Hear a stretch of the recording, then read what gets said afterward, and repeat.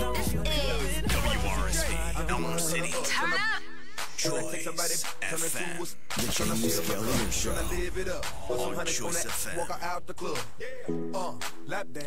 Happy Monday, everybody. Welcome to the show. It is Monday, April 1st, 2024. I'm James Gailliard, your host, and welcome to the James Gailliard Show. We air every Monday from 5 p.m. to 6 p.m. where we talk about all the things that I don't think people are talking enough about. And the objective is not that you agree with everything that I'm going to say. The objective is that we have good debate, good discussion, good conversation about the issues that matter most in our society. And so I'm right here every Monday, 5 to 6 o'clock on 92.1 FM on the dial. It's the People's Station. And again, we're talking about things that matter. If you want to call in, I'm at 919-872-9210 and in the 252-937-7400. I want to encourage you to follow me on my social media platforms. Anywhere there's a social media account, just type in at JD Gailliard, JD-Gailliard. I've got a lot to talk about today, and I'm going to be checking at the break on some of your comments on social media, and then I'll be able to parlay them and to kind of talk about some of the things you're talking about. But I always start with what we were doing together when we were last together. What were you doing since we were last together? And so I like to do a segment called He Said What? And He Said What is my segment about what your pastor preached about. There was a lot of folk in church yesterday, because yesterday was Easter Sunday. And let me just say this. We don't need to be shaming folk who, are Christmas, Mother's Day, Easter saints, right? Look, I'm just glad people are in the house. And so if you came for Easter and you're not normally in a church, thank you for coming to a church. Certainly appreciate everybody who was at Word Tabernacle Church. I preached about God is still at work. God is still at work. The fact that he rose from the dead is an indication that there's still work he's doing in redeeming people. There's still work he's doing in reconciling people. There's still work he's doing in rearranging things in people's lives and removing things from people's lives. And so I just encourage people regarding that. It was a great day of worship. We saw huge crowds. And so what did your pastor preach about? I know if you're from Word, you don't need to chime in on this, but if you attend some other church, and again, our audience is Raleigh, Durham, Roanoke Rapids, Wilson, Rocky Mount, Scotland Neck, Tarboro, what did your pastor preach about? Let me tell you one of the things that is encouraging me, and I like to kill demons. That's something we like to do on our show because they can get all out of control.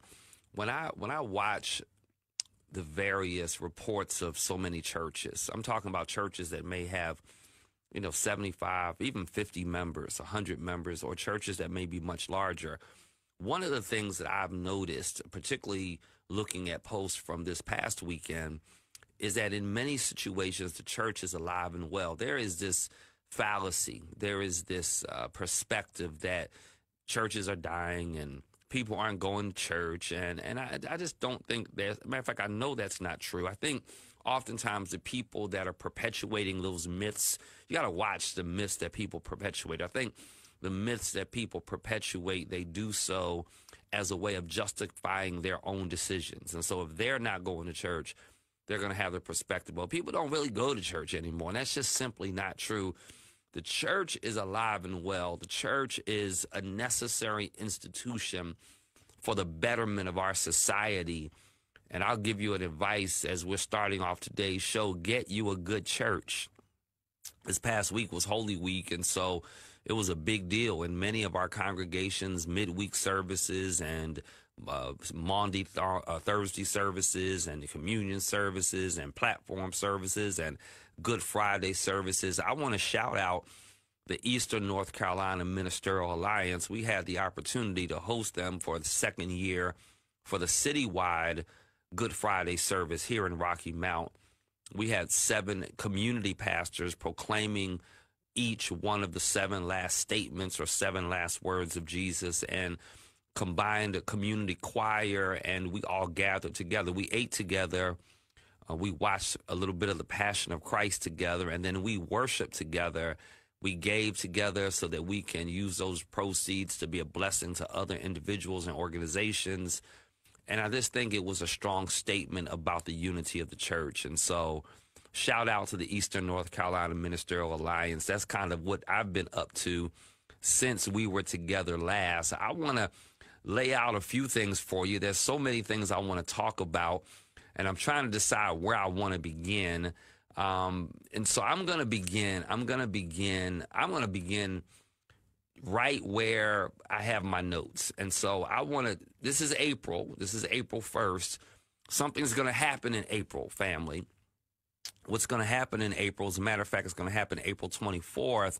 And that is going to be the convening of the short session of the North Carolina General Assembly. And, you know, they have 2 sessions every calendared year, or every biennium, every 2 years. The first is the long session. The long session let me just educate us for a moment, because I want us to understand how things happen, how laws are passed, how things happen in our society. And so we have 2 sessions every biennium. A biennium is a 2-year session. Your state representative and your state senator is elected for a 2-year cycle. He or she is elected for a 2-year cycle, and when they first get elected and they get sworn in, they go into what's called the long session. The long sessions are always in odd number years, and so 2023 ended the long session.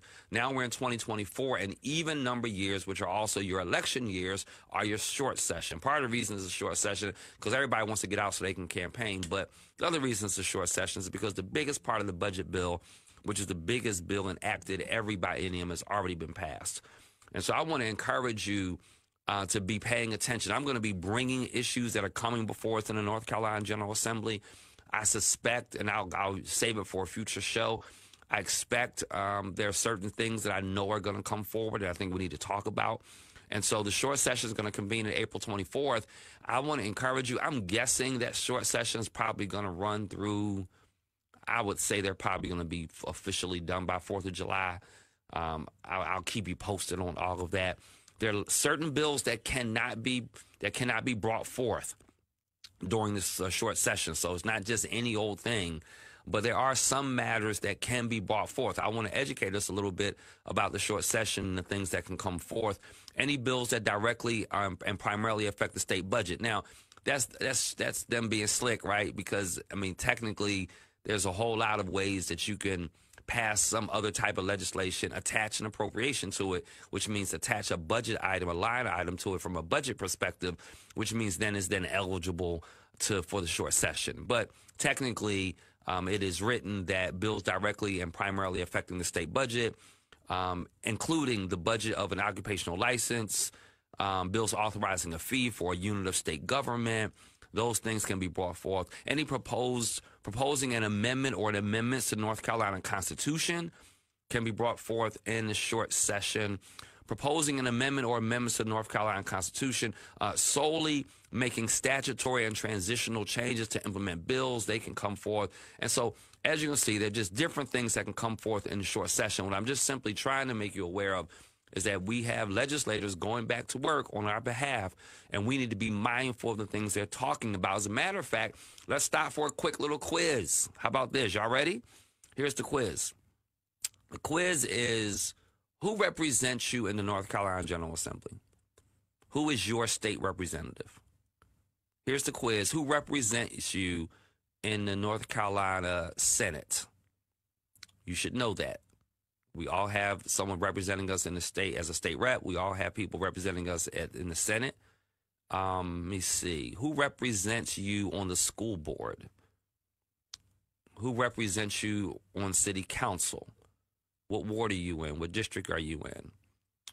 These are things that we all should be familiar with. Most of us, when we get a little bit further on the federal side, we can be sometimes a little bit more aware. Like, we know who represents us in Congress. But who represents you in the State House? And do you have access to him or her? And if you're not hearing from him or her, they've not made themselves available in your community, if they've not made themselves available in discussing the things or legislating on the things that matter to you, then you need to hold them accountable for that. And so if you're inviting them and they're not coming, if you're not getting a newsletter from them, if you're not hearing from them in any regard, that should concern you. So I just want to lift up that April 24th begins a short session. Hey, this is James Gailliard, and this is the James Gailliard Show. I'm with you every Monday from 5 p.m. to 6 p.m. right here on Choice FM. You can follow me on all the social media platforms. So while we're on voting, while we're on politics, I was reading an article called The Party of None, N-O-N-E, The Party of None, and it talks about how there's now an increase in voter registration amongst unaffiliated individuals. So listen to this. The number of North Carolina voters registered as unaffiliated continues to climb. That number is now 2.7 million. The number of voters registered as an unaffiliated continues to climb, now at 2.7 million. More people than ever are listing their party choice as, listen to this, no thanks in North Carolina. Meaning I don't want to be a Democrat and I don't want to be a Republican, with increasing numbers. So how do you feel about that? I'll let you know a little nugget about me. You may or may not have known this, but prior to my running in the North Carolina General Assembly as a Democrat, I was unaffiliated for many, many years. And part of the reason that I had to pick a side is because I wanted to run and I wanted to get on ballot. And it's very, very difficult to run in a county-wide election and particularly a partisan election.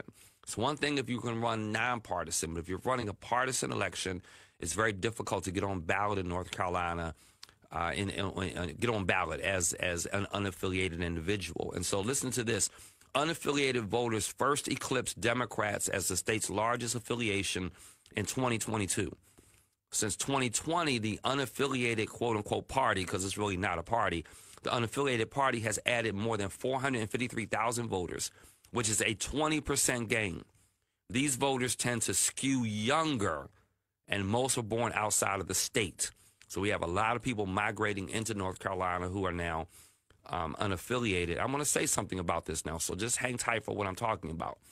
Republicans have added about 164,000 registered voters over the last 4 years. Democrats have lost 114,000. Third-party groups have also gained more traction, with libertarians picking up more than 10,000 and the new No Labels Party adding nearly 8,000. The shifts mirror national ideological trends rejecting polarization. I think that's really what's key here. I think people hate the extremism. I know hate is such a strong word. As you know, I tend to pick more on Republicans than Democrats on my show, only because they're so much easier to pick on. But not because I'm not an equal opportunist and I'm still going to call it wherever I need to call it, regardless of who the affiliate is. But, I will say that whether you're a Democrat or a Republican, polarization and extremism is it's so divisive. It is so difficult. And I think what happens is in our primaries, we tend to vote for the more extreme candidate, right? So what happens on general election, not always, but oftentimes on general election, you're looking at a Democratic candidate and or a Republican candidate. And as people go to the polls, they're not thrilled about their options. And I'm going to talk about this relative to our ag commissioner. That's short for agriculture commissioner. So we might as well get into all these details. So we're learning about short session today, and this is the James Gailliard Show, and that's what we're doing. We recognize that in order to move our community forward, we have to educate ourselves. We have to be familiar with the process. We have to be familiar with how things get done. So we're learning that in 2024, we're about to enter into the short session. We're being challenged on understanding who represents us in the General Assembly, both in the state Senate and the state House, and also who represents us on county commissioners and on city council, so that and for our school board. And now we're learning about this whole issue of unaffiliated voters. Now, what's interesting for me, and I want to get your opinion on this, and I'll check your comments in just a moment. Please share this on your platforms. We're going to try to shift off in the weeks ahead from Facebook to YouTube, but we're not doing that just yet. But we're going to work on that over this month. So then hopefully by May, we'll kind of shift largely to a YouTube platform. But whatever platform you're watching right now, I want you to go ahead and share this. But I think where I struggle with is that you have this large group of unaffiliated voters. Now, pay attention to what I'm about to say. Try to track with me. But when you have centrist candidates, and by centrist candidate, I mean like someone that's moderate, that they're not trending far left or far right, by and large, we reject those kind of candidates. So it's interesting to me because I think we could come up with much better elected officials. As a matter of fact, can I say this for a minute? If you know elected officials that you really dislike and you voted, then blame the people who didn't vote. Because the people who didn't vote are the reason we have such poor candidates in office. And so, by all means, cast your blame where it belongs. And, I mean, I want to engage people better. Can y'all help me with this? Why do you think people don't engage in the political process? Why do you think we are not in large clips voting? Why do you think so many of us stay behind and just don't participate in the process? What are some of your thoughts about that? I mean, think about it. Every part of our life is impacted by voting and by public policy. That's a theme on our show. And even though we see this rise of people that are registering as unaffiliated, yet when there are centrist, moderate candidates, by and large, there is no appetite for them. And so people that can be that moderate candidate that can bring both sides together in the middle, we tend to not vote for them. And so I would argue that, now this is where I'm going with this, because I know we're tempted to give all this credit to these people who register unaffiliated. But I would argue that people that are truly unaffiliated voters are really, they're really not driving the political landscape. If they were driving the political landscape, they will be responding to more centrist candidates. And we don't see that happening. And so I think we're still catering, I want you to hear me, we're catering to ideological wings of both parties. And I think, and this is why we see in Congress, like they just are having a hard time getting good policy done. Because you have these extremists on both sides. And let me be really clear. They exist on both sides. And yet, by and large, they do not represent the overwhelming majority of us that are voting. And so I just thought that was interesting. I don't know what your perspective is, but why is it that you think people are registering in increasing numbers in unaffiliated capacity? So as unaffiliated voters, when you look at the breakdown of voters overall in North Carolina, what you discover is that the highest percentage are unaffiliated, followed by Democrats, and then followed by Republicans who are gaining ground on Democrats, which is always interesting to me that, so if that's the case, listen to what I just said. The highest percentage of voters are unaffiliated, followed by Democrats, and then followed by Republicans. And yet, by and large, particularly in the state offices, Republicans win so many more seats. And why is that if they represent such a significantly smaller portion of the electorate?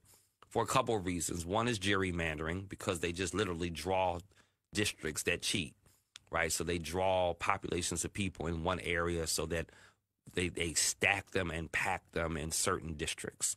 So they wind up getting maybe the low 50%, 51, 52, 53% of all the votes, but they wind up with 65% or 60% or 62% of all the seats. That's one reason. I think the other reason is because sometimes I think people that are unaffiliated really aren't. They claim to be for whatever kind of political or social expediency might be attached. Or sometimes just in terms of fear, because it is a matter of public record. Like if you just type in NC voter lookup, if you Google NC voter lookup right now and just type in somebody's name, and if you know their county, if there's a difficult name like James Gailliard, I mean, there's no other James Gailliard in North Carolina. So if you type in James Gailliard, and you don't even have to know that I live in Nash County, you can just hit James Gailliard and search, and I'm going to pop up, and then you can click on my name, And you'll see that, I'm a registered Democrat. You can see my ethnicity. You can see that I'm African-American. So all of this is a matter of public record. So thought it was real interesting as I looked at that data in terms of what's going on with that. Let me shift gears a little bit, and I want to introduce you to something else. I'm just educating today. So I hope today's show is not going to be boring for you, because I'm educating you. First of all, I'm educating us about short session, and then about the party of none, and just a little bit about what goes on in short session.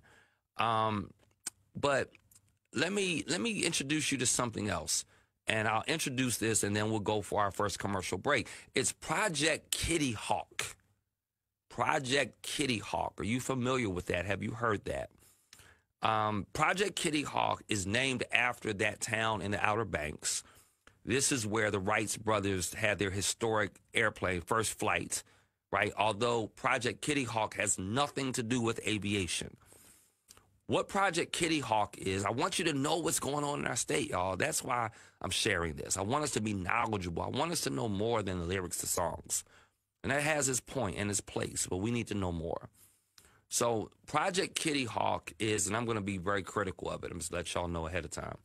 Project Kitty Hawk is the brainchild of the University of North Carolina system.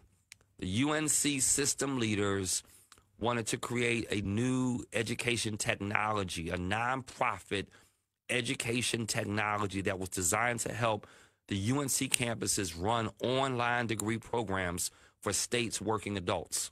So this is in direct competition with Southern New Hampshire University, University of Phoenix, Strayer, Grand Canyon, Liberty, Western Governors University, University of Phoenix.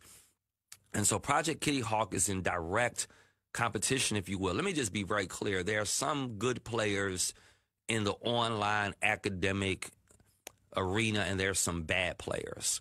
Many of these schools are arranged as for-profit institutions, and it is just a money-making machine. The degrees are much more expensive. In some situations, they're not considered as credible. I'm not saying that's always the case, but certainly in some situations, it's almost viewed as just a money-making machine. And people, they spend a lot of money on marketing. As a matter of fact, if you Southern New Hampshire University, 9 times out of 10, you've seen those commercials. You've seen Strayer commercials. You've seen University of Phoenix commercials, Grand Canyon University commercials, Liberty. And so the state system was basically like, you know what? We have all of these North Carolinians that are working adults that are going back to school at one of these online university systems.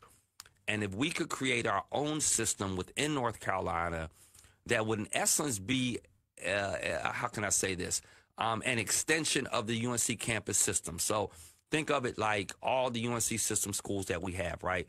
UNC and UNC Wilmington and UNC Pembroke and UNC Charlotte and NC State. And I'm going to talk about NC State. You know that in a minute. And all the schools we have, Fayetteville State, Elizabeth City State, of which I'm a trustee. Shout out to all of my Elizabeth City State folk. And matter of fact, shout out your North Carolina school, ECU. And so if you attended or an alumni or have a child at a North Carolina-based college, go ahead and shout that school out. And so the UNC system leadership says, hey, what we're going to do is we're going to create, in essence, an additional campus, but it's going to be an online campus. And all of our UNC schools that want to plug into this Project Kitty Hawk campus can then embellish and have better and more successful online platforms so that we can educate more children, more young adults. It's not children, more young adults. This initiative is called Project Kitty Hawk, and a whole lot of money was allocated to Project Kitty Hawk. I'm going to talk a little bit more about this when we get on the other side of the break. This is James Gailliard. You're listening to the James Gailliard Show right here on Choice 92.1 FM. If you want to take I'll be happy to take your calls in the 252 at 937-7400 and the 919 at 872-9210, or go ahead and message me on Facebook. And while we're on this commercial break, I'm going to take a look. I'll be right back. Thanks for listening. The James Gailliard Show on Choice FM. Pop's Diner, 132 South Church Street, Rocky Mount. Juicy burger, hot, delicious wings, yummy spaghetti, and the first pizza to ever be served downtown Rocky Mount. Hot, delicious pizza and more at Pop's Diner. Pop's Diner for hot dogs. Pop's Diner for lunch. Open daily from 11 till 7 p.m. City workers get the Pop's hookup. Pop's Diner open from 11 a.m. to 7 p.m. Wings, pizza, burgers, spaghetti, salads, and more. Hot, fresh, and fast at Pop's downtown Rocky Mount. Open 11 a.m. to 7 p.m. Monday through Saturday. North Carolina requires ID to vote in 2024. If you need ID, get a no-fee ID card at your local NCDMV. To vote by mail, include a copy of your ID inside the envelope. For more info, go to safevotenc.org or ncblackalliance.com. Calling all women, calling all current and future moms, childbirth professionals, child care and medical professionals. UNC Health presents an event you don't want to miss. Be a part of the advanced screening and panel discussion for the short film, Toxic, a deep dive into a Black woman's pregnancy. Join us Thursday, April 11th from 6 until 8 p.m. at John Chavis Community Center, Raleigh, for an opportunity to discuss Black women's maternal outcomes, care, and methods of self-care and advocacy. Dinner's free and so is admission. Thursday, April 11th at the John Chavis Community Center, 505 Martin Luther King Jr. Boulevard, Raleigh. Email equityinclusion@unc.unc.edu for more information. Toxic, presented by UNC Health and the North Carolina Health Equity Collaborative. An event you don't want to miss. April 11th through 17th is Black Maternal Health Week across the country. WRN News. Want to live the comfortable American life? Well, a new study from Smart Assets reveals just how much income you'll need in certain major U.S. cities to achieve that goal. Now, the analysis used the popular 50-30-20 budgeting rule as a benchmark.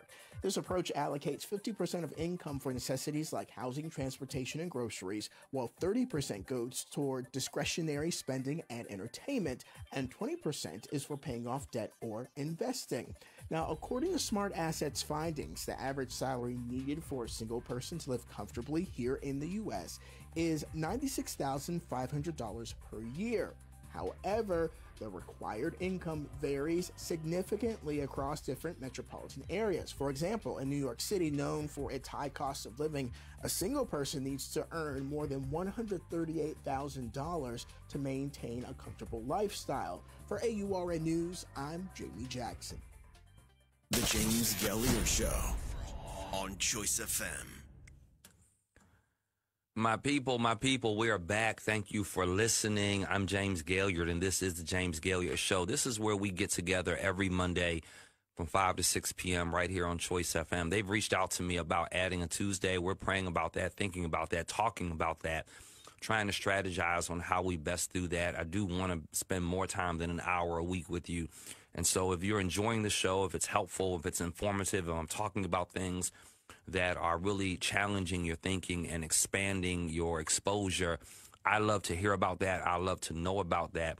I'm going to jump in on some of your comments in just a moment, but I want to finish up just a little bit of educating us about Project Kitty Hawk. And so, again, this has come out of the UNC system leadership. I remember, being a part of this process early on when I was in North Carolina General Assembly and having a discussion with Peter Hines, who is the president of the UNC system, and personally have felt like this has taken us way too long, something we should have tapped into a very, very long time ago. And we need to be able to do online attendance and online education better than we're doing it. The Randy Ramsey, chairman of the UNC Systems Board of Governors, the North Carolina commented on how this is literally a big deal, how big a deal this is.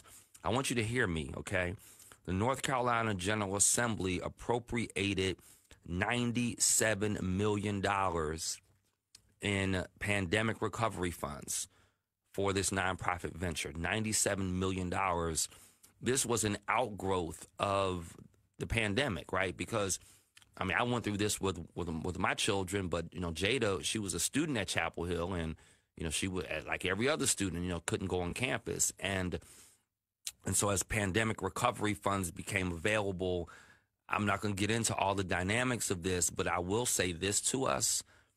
so much good that has come out of the pandemic in terms of the recovery funds.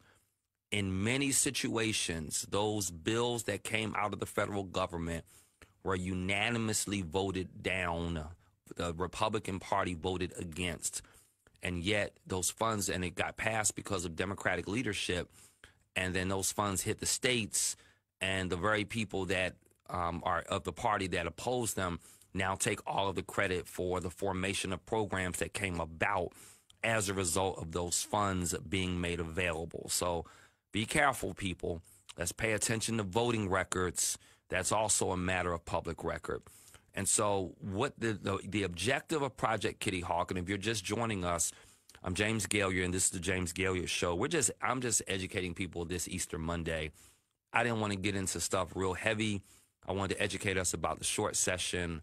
I wanted to educate us a little bit about what happens in the short session. And now we're talking about this Project Kitty Hawk that is kind of new for many of us. We talked about Party of None and the rise in unaffiliated voters.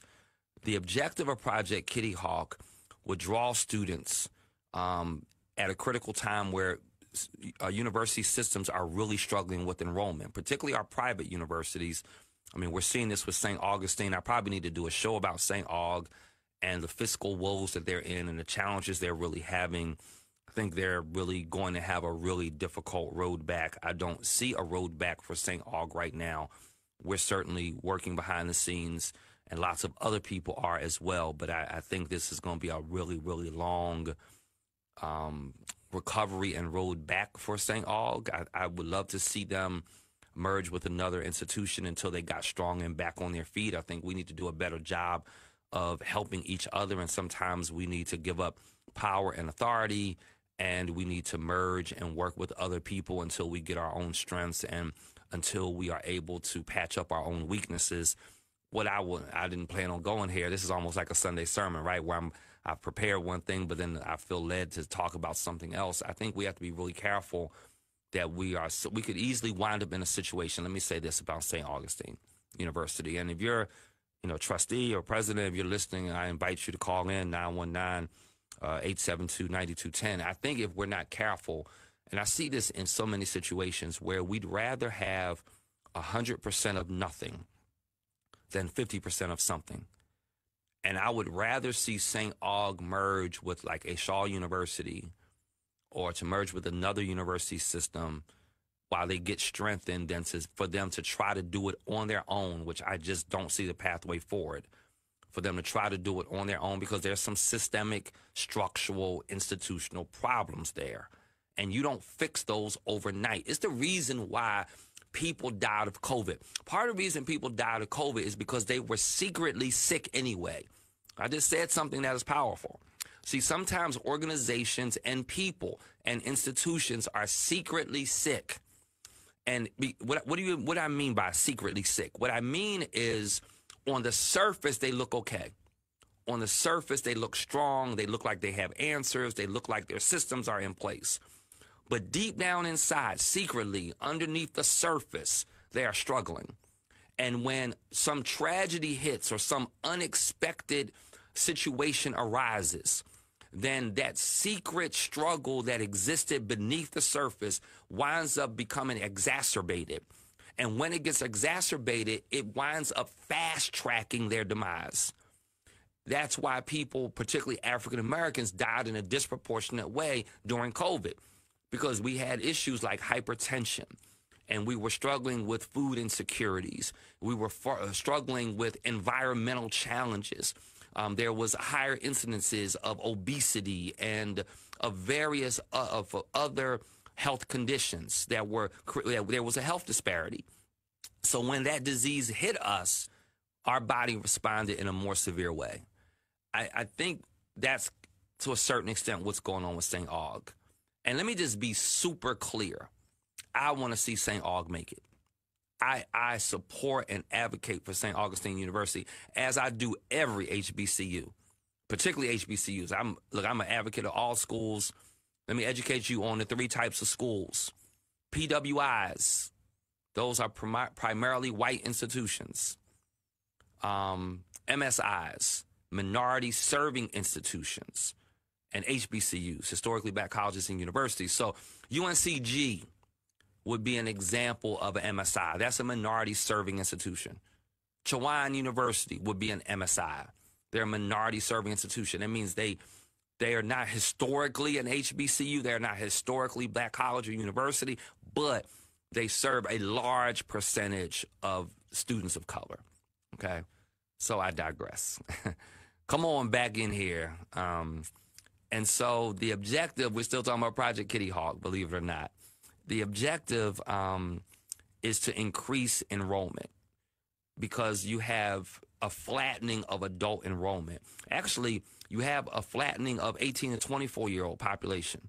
That 18 to 24-year-old is beginning to flatten in terms of four-year colleges. You start to see, I mean, we're seeing this with so many schools, especially our private universities in North Carolina.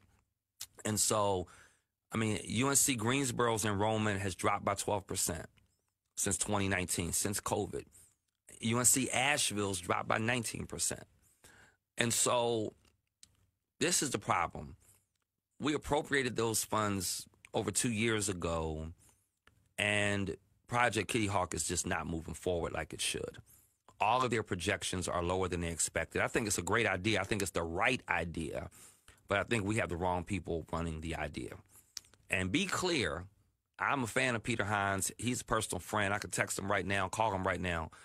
I like Peter Hines. He's the president of UNC system. I just don't think he's the right guy. I don't think he has the expertise to be able to run this type of robust program. If it were me and I was calling the shots on this one, I would have peeled off someone from a Liberty University or a Western Governors University or University of Phoenix, someone who knows how the sausage is made.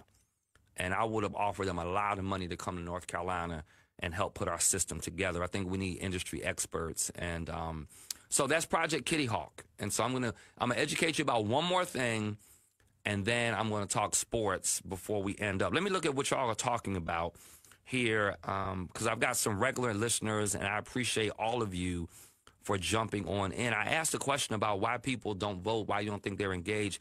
LaShawn Jenkins says, I truly don't think systemically we understand the idea of political interdependence.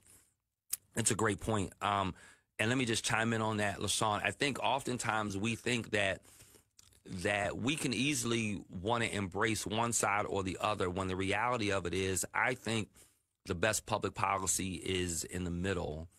And I think we need to recognize that there is good and bad in both.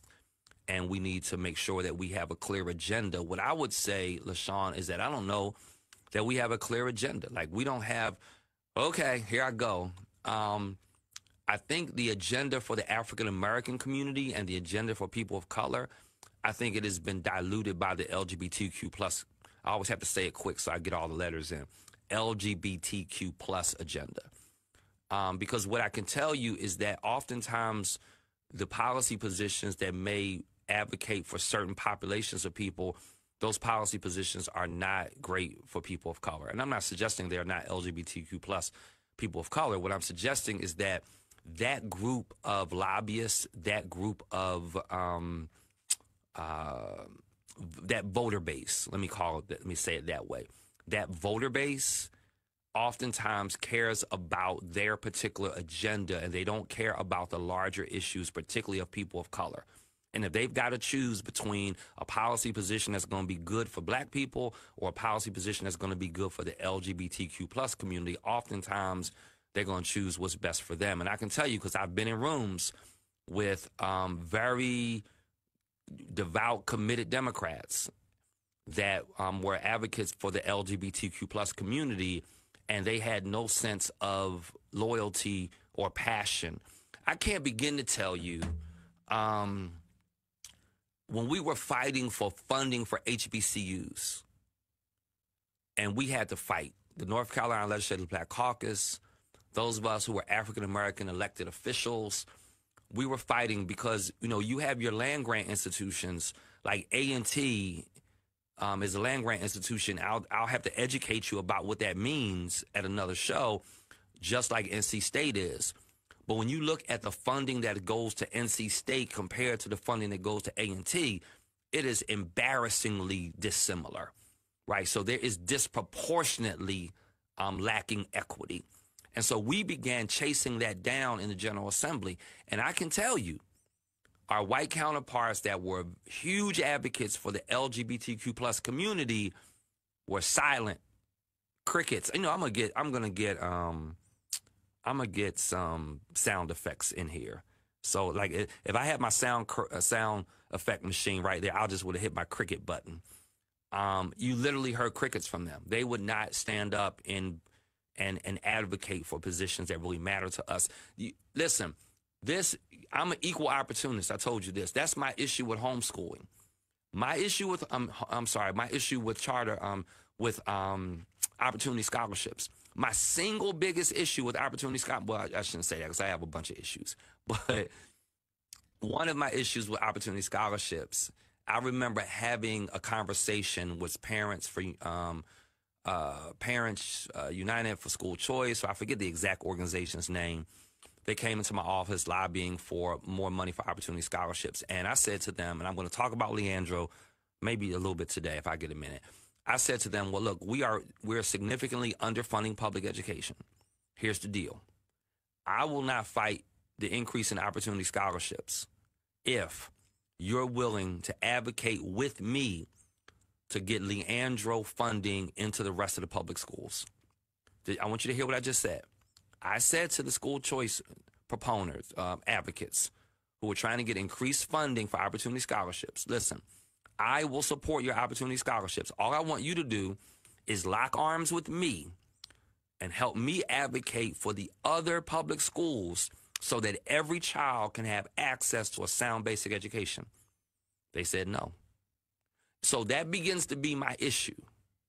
My issue begins to be when groups of people only want to see their people, their kind, their issue get across the finish line. That is not how we create prosperity for everyone. The way we create opportunity and prosperity for everyone, we want everyone. Our church vision is everyone thriving. And so I'm not hating on that student that goes to a private school that is now getting state funding to go to that private school. I have my reasons around not liking it, but I could stomach it if the other children who were going to those neighborhood schools were attending schools that were properly funded. And, you know, just as a FYI, I'll just throw this in for free. Have you ever called 911? Have you ever had a family member call 911? Have you ever, before my mother passed away, we had a couple episodes. I'm pretty healthy, and so I've never had to be called on for myself, but we've had a few situations where she fell and we had to call 911. And the reason 911 dispatchers, ambulances, vehicles, individuals, those wonderfully trained EMTs and paramedics, part of the reason they could show up the way they did is because of our taxpayer dollars, because we fund a system for emergency response.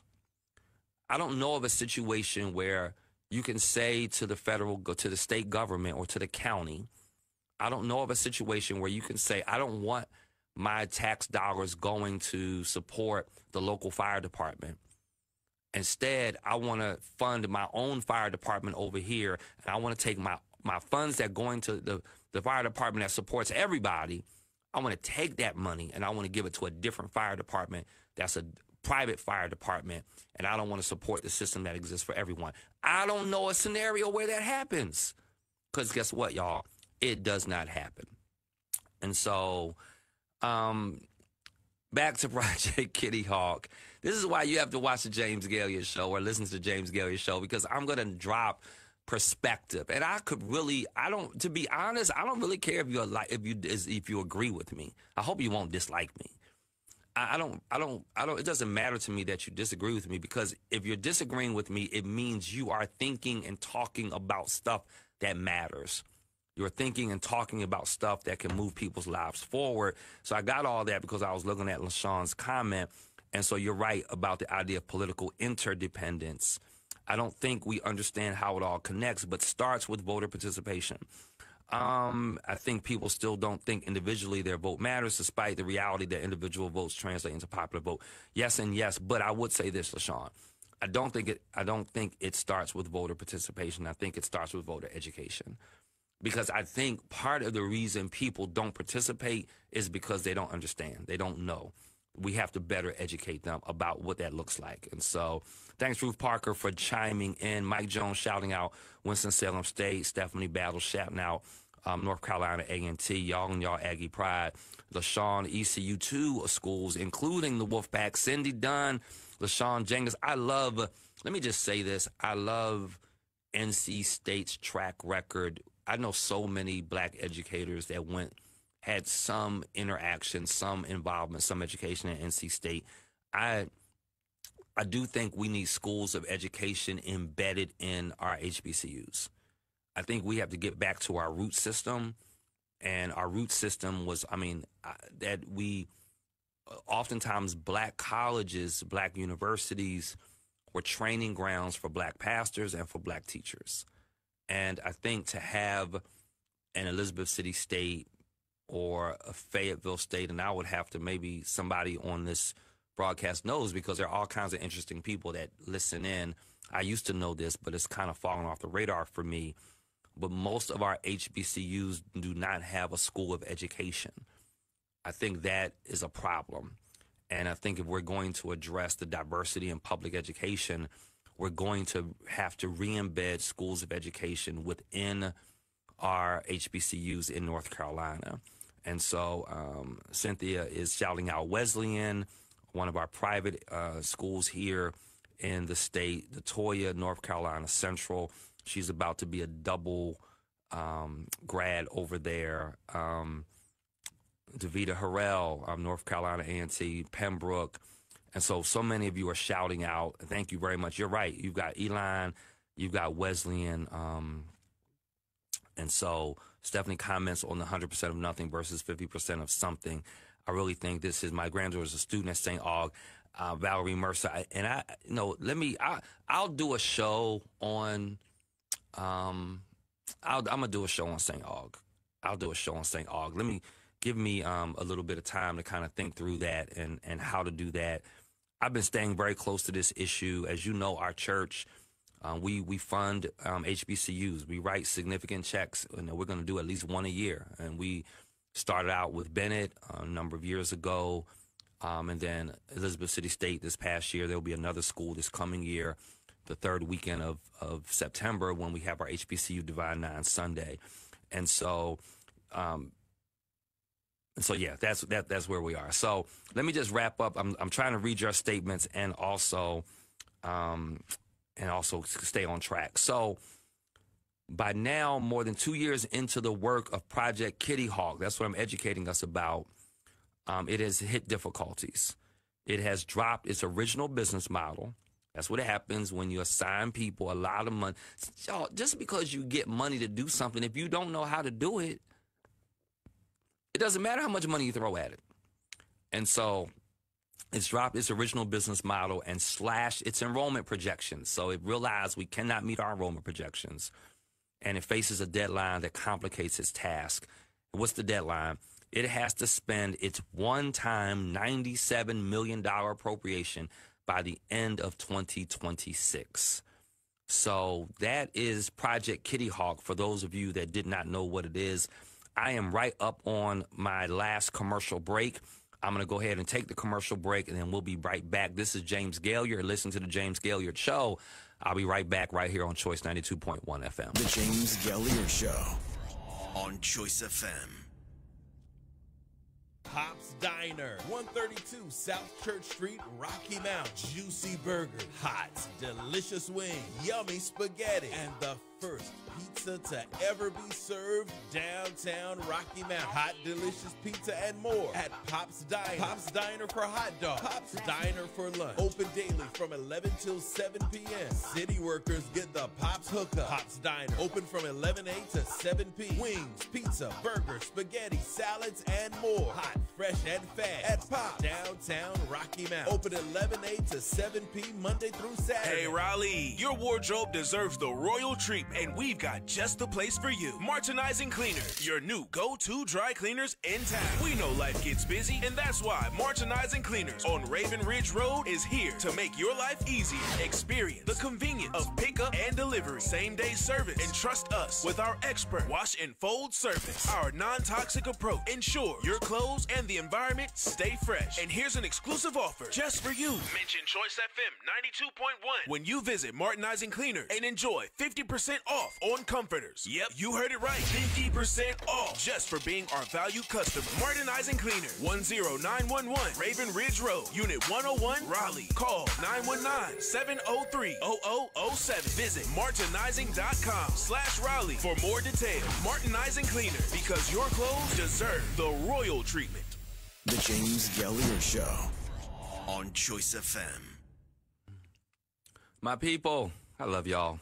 This is James Gailliard. Listen to the James Gailliard Show. We've got our last segment before we call it quits for today. So many of you have been chiming in. I want to make sure I'm clear. Yes, thank you for the reminder of North Carolina Central. I am aware that they have a school of education. My point that I was making, and it's a great one. My daughter LaToya is a student there. She's about to get her second degree from there. The point that I was making is that when you look at the law, we have more 4-year. Now, listen, y'all, don't bite me, okay, for this statement I'm going to make, because a lot of times people, so I'm being very specific about what I'm saying. North Carolina has more 4-year HBCUs than any other state in the country. I said 4-year because you do have other states with more HBCUs, but they're not all 4-year HBCUs. My point that I was making is that given the large number of 4-year HBCUs that we have, we need, I think half of them at least need schools of education. I think we have a teacher crisis. I served on the governor's task force around diversity in public education, and we've been talking in great detail. Now, granted, some of what needs to happen to fill the field with African-American and educators of color is that we got to pay them more. I mean, that's just the bottom line. I mean, people need to be able to, it bothers me when I can hire a staff person out of public education at my church and pay them more than what they make in the school system. I'm glad to have the talent, but it bothers me that that's the reality of things. LaShawn made a comment about us fighting with Leandro since 1997. Let me just whet your appetite with that, and I'm going to dedicate a whole show to Leandro. That's a court case that the court case was filed in 1994, but it was 1997 that the state Supreme Court ruled in favor of Leandro. And what they what they ruled in 1997 was that every student had a constitutional right to a sound basic education. What is interesting for me about that court case is that court case initiated in the East, largely within the East, Cumberland County, Halifax County, Hoke County, Robeson County, and Vance County. And then in 2004, so that was 1997, the state Supreme Court ruled that the children should have a constitutional right for sound basic education. In 2004, the state Supreme Court then decided on Hoke County Board of Education versus North Carolina, which was then Leandro 2.0. Like, that was Leandro 2. And now I want you to hear this, and I'm sorry, we're going to talk NCAA in closing. I want you to hear this. 1997, the Supreme Court states we have a constitutional right to provide children with sound basic education. We have still not done it. To this day, we have been unwilling in the North Carolina General Assembly to appropriate the necessary funding to meet the demand of that court case, which was our constitutional right. So don't tell me you're a constitutionalist. Don't tell me you are a conservative If you're a constitutionalist and if you're a conservative, you do not ignore the Constitution. So don't give me that garbage, because that's just not factually accurate. Then there was a Leandro 2.0. That was Hoke County. So initially you had Cumberland, Halifax, Hoke, Robeson, Vance. Hoke County circled back. There was another court case in 2004, and it said that the state, I want you to hear me, the state is responsible for staffing every classroom with a competent teacher, that they were responsible for hiring a competent principal in every school and providing adequate resources to ensure an equitable learning environment. Did you hear me? That we were responsible for now the Supreme Court has says you get every child a sound basic education. You're responsible for making sure there's a darn good teacher in every classroom and a competent principal in every school. You tell me how many times in the last couple of years have you gotten information from your child who comes home saying they've had long-term subs, or they're bouncing subs around, the teachers are taking multiple classrooms. Now, I want you to hear me. When this became the law, when this court case was decided, there were no opportunity scholarships. There was no money being appropriated to pull money out of the system at this point.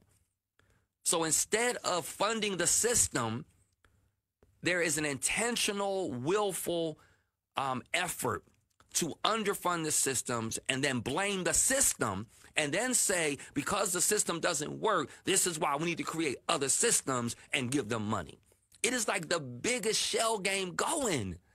Come on, people, wake up, recognize what we're dealing with. All right, y'all, I'm off that bubble. I'm off that. There was some other stuff I want to talk about. All right, women's basketball real quick with our last 3 minutes. I'm looking at these brackets. I think everybody's going to be watching TV tonight. I love the fact that this is going to be probably the most watched women's game ever, and I think this is going to be amazing. And so I'm excited about games that are coming on tonight. I think this is going to be extraordinary as we kind of consider, I mean, when you got Iowa and LSU, man, it's just going to be, and then you got UConn and USC. I mean, it's wild.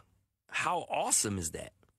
So, it's coming down, and then you got South Carolina playing Oregon State. I don't think South Carolina is going to have any problem at all. So you got South Carolina, and I don't know. And then you got NC State, who coming in on both sides of this. So you got South Carolina and NC State. You got Iowa and LSU. You got USC and UConn. I mean, it's just going to be some good stuff. So, we've got 4 games left. That's going to determine who's going to the final game. I'm torn. I'm really torn. I think South Carolina has no problem with Oregon State. I think I'm just emotionally saying yes to NC State. And then I think NC State's going to really struggle with South Carolina. And I think it's going to be a South Carolina LSU matchup in the final game. Men, what say y'all? What say y'all? And so we've got NC State and Purdue. Look, who is not loving the NC State Cinderella run? I mean, how awesome is this?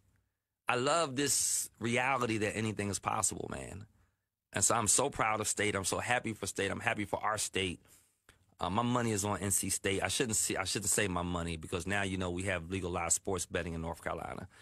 But that's just vernacular. That's just colloquialism. But my money is on NC State, UConn in the final game.